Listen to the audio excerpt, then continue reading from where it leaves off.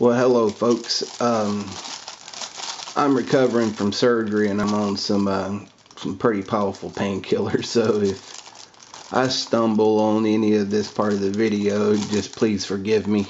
But today we're going to put this kit together. This little Chinese radio is CF210SP. Let's crack this guy open and see what kind of goodies are in here.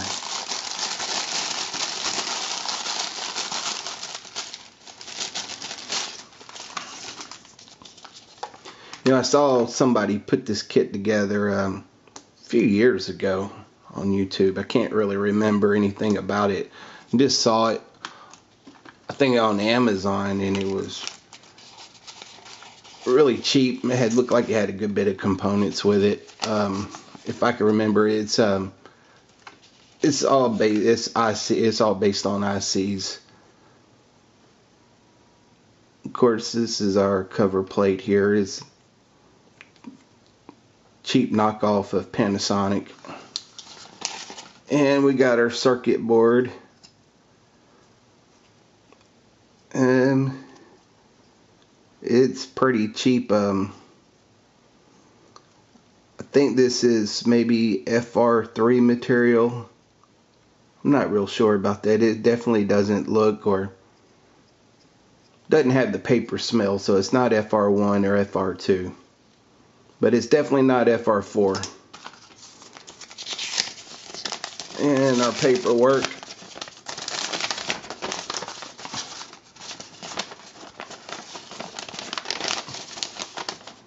Well, boy, this is real helpful. It's all in Chinese. There is no Chinglish on here at all. Let's see, they do give me a schematic to go by. Let me see what kind of legend we have printed on this board. Alright, so yeah, we do have a decent legend, so I can put this guy together. I won't have to really trace it down and go over the schematics too well. Too good. Yeah, it's not very complicated. Looks like we have an IC here that's, yeah, it's going to run all the do all the hard work. That, let's see, the FM. There's our capacitor with our inductors. This is going to be our amplifier circuit right here, the amplification part of it. It goes out to the speaker, look like headphone jack. And this is our AM side, which is another IC, 7642. And our amplifier here is 2822, and then the 9088. I'm not familiar with any of these, really, of these ICs. And let's see. Yeah, there's nothing very complicated about this circuit. Just a simple switch to switch it over from the AM FM side here. Battery to the volume. It feeds in. Okay, yeah, alright. It doesn't look too bad. Okay, let's see what kind of components are in here.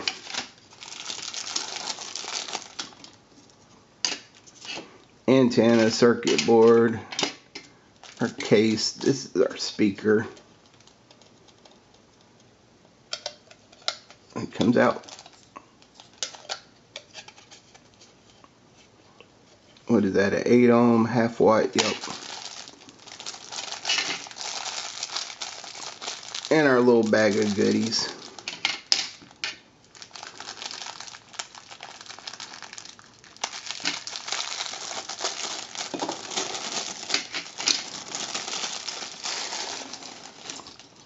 And there is a bunch of them. There's our little ferrite rod. I'm thinking this is our capacitor, or just a variable capacitor. That's going to be a potentiometer. And our coil for the antenna. And we have an IC here. Speaking of IC, I can't see what this says. Let me look through that loop here.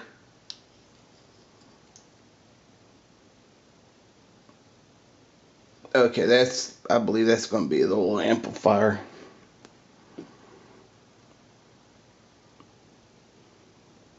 That's going to be our headphone jack. It said ferrite rod. Like we got some wires for the battery terminal. Knobs, bunch of resistors, some electrolytic capacitors, little ceramic capacitors. Selector switch. Uh-oh. What is this guy? This looks like some real tiny SMD. I didn't know there was going to be SMD on here.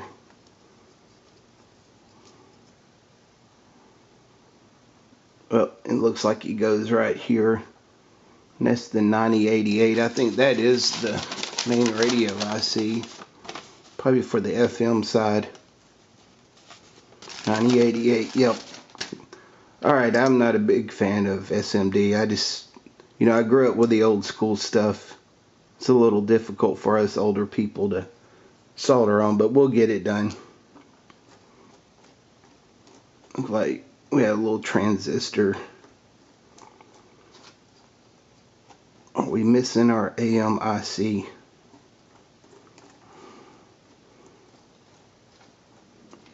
Let me look through here, like I said, and sort these parts out. I think we might be missing a part.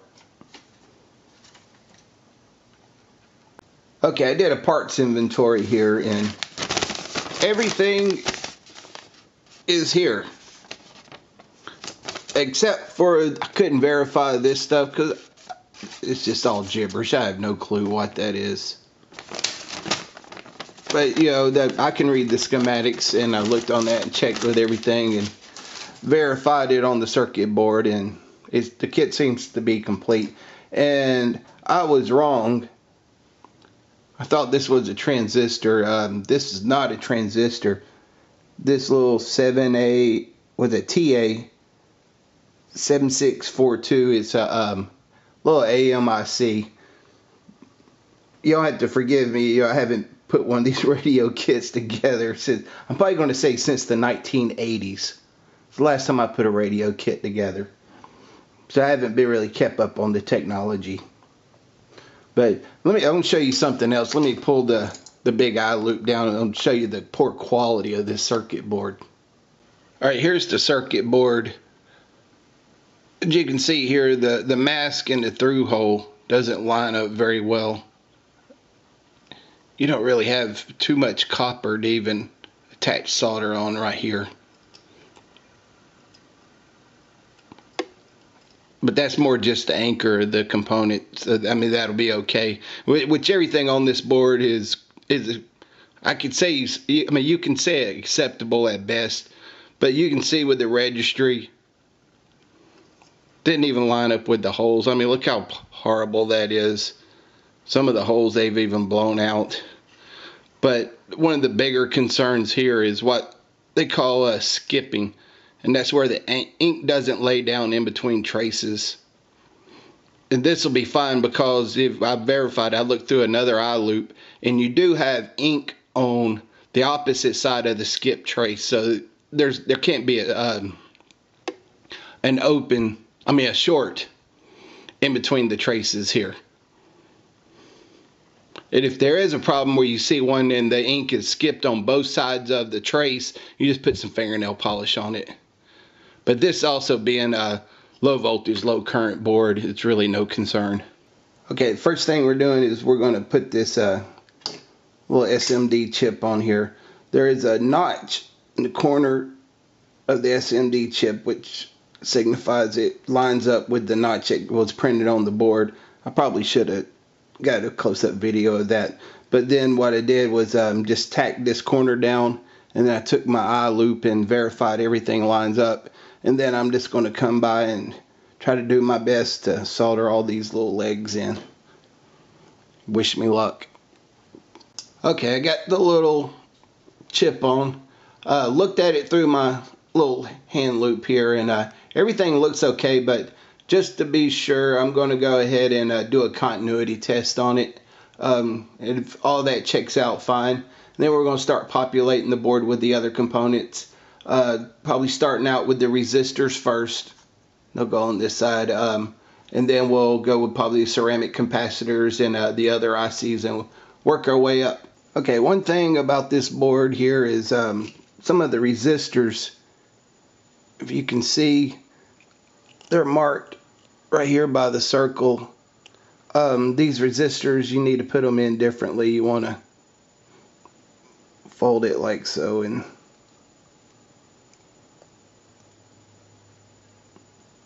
stick them in where they're sticking up just like that. Also, while you're doing the circuit board, you're going to run into some areas right here where your pads are real close together. When you go to solder this end, be careful and not to fill your holes up with solder, because this board's real cheap and you put a lot of heat on it, you're going to start peeling the traces. The adhesive will come loose and the traces are going to start peeling away. Okay, I noticed here this capacitor that goes in here, ceramic capacitors. You can see the holes for it pretty long, so you're going to have to really spread your leads out to get them to fit into there. So keep in mind of that. Next, we're going to do our inductors. We got our 8.5 turn inductor goes here. I got 2 holes. Yeah, I'm not real sure what that's about. I guess fits better one way. Hopefully I wouldn't think they would want us to stretch it out. I'm not real sure. You really don't want to do that. You don't want to bend these little guys and keep them exactly the way they are. We got the other one here, 7.5 turns. And now that I'm looking at it, also here, this part of the board here is for the LED. You can see the diode, this little LED symbol here. But it doesn't tell us which side is the anode or the cathode. And I'll trace it down. I'm thinking that this point here is going to be the cathode, because that looks like ground, but I'll trace it down here. So, and I'll get back with you and let you know. Okay, so this is your negative side, this is your positive side. So the one down here at the bottom closest to this inductor here is going to be your anode, your positive, and that is your cathode negative right there. And like I said, here on our diode, if you see the longer leg here, that's the anode, and then the short leg is the cathode. Okay, I got the LED and the inductor soldered in. I think I'm just going to go ahead and just finish soldering all the components on, and I'll start recording if I see anything unique or messed up or any reason to stop to show you. Alright, almost got the whole board put together, and notice we have a jumper wire that goes in right here. So what I'm going to do is take one of these little small leads I cut off, and we'll just bend it over and solder it in. Okay, I was getting ready to solder the speaker in. I don't know if you can see on there, but yeah, it is marked positive and negative. So I was trying to hook it up correctly, and there is no markings on here whatsoever. I mean, it's really not a big deal. But I was looking up the IC here, this amplifier, it's TDA2822, and I looked at it. If you look on the schematics here, way this thing is laid out, the output is going to be pin 1 and pin 4. I'm sorry, pin 1 and pin 3. And your VCC is pin 2, and then 4 is your ground, and also 5 and 8 are ground for your input, and that leaves your inputs to be 7 and 6. So here's your inputs, and if you look at it, it's being bridged right through here with your outputs being 1 and 3. They're being bridged together, and all the grounds are tied in together. So it doesn't really matter, but I'm going to wire in the speaker ground, the negative side, to the headphone jack, and then I'm going to wire in the positive side right here, which is going to be on the circuit board. If you look, this is where I'm putting the positive in, and this is where I'll tie the negative in. Okay, right here for our antenna, these are where we should solder them in at, and they do have holes through the circuit board, so I'm pretty sure that the wire should go through here and through this hole. And if you look very closely, I don't know if you can see it, I doubt you can, but they are pre-tinned. I don't know if yours are going to be. If not, you really do need to scrape the varnish off the wires and pre-tin those wires. Alright, and here's a mistake I made. If I wanted the wire to go through the hole, I already put the capacitor on. So I'm just going to solder these up, connect the wires. Like I said, I'm going to hot snot all these. These wires are real cheap. Pretty sure they're going to come out with any movement. So I'm going to go ahead and put some hot glue on all that to get some strain relief. Okay, we're going to do ourselves a test run here. I got it hooked up to the power supply. Whoa, she's alive.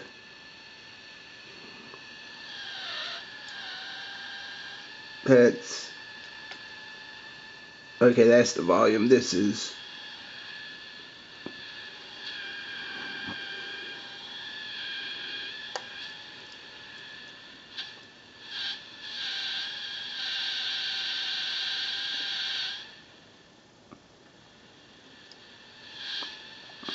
well, that's the AM side. I can't really get anything with FM. I don't have the antenna hooked up, so.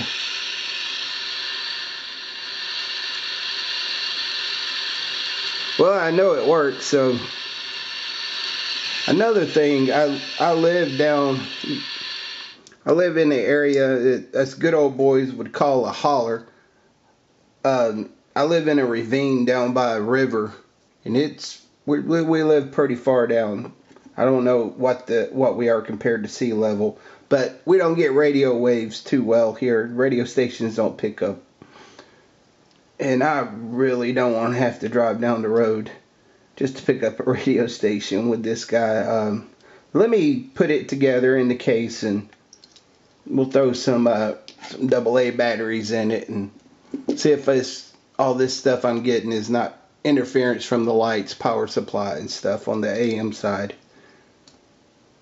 And I'll retest it.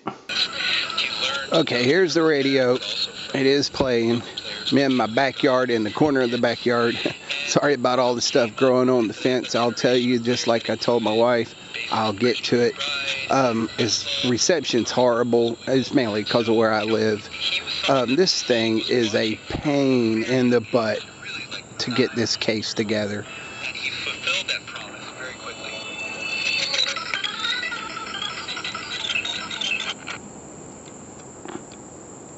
But yeah, that's about all I can get on it. Nothing on the AM.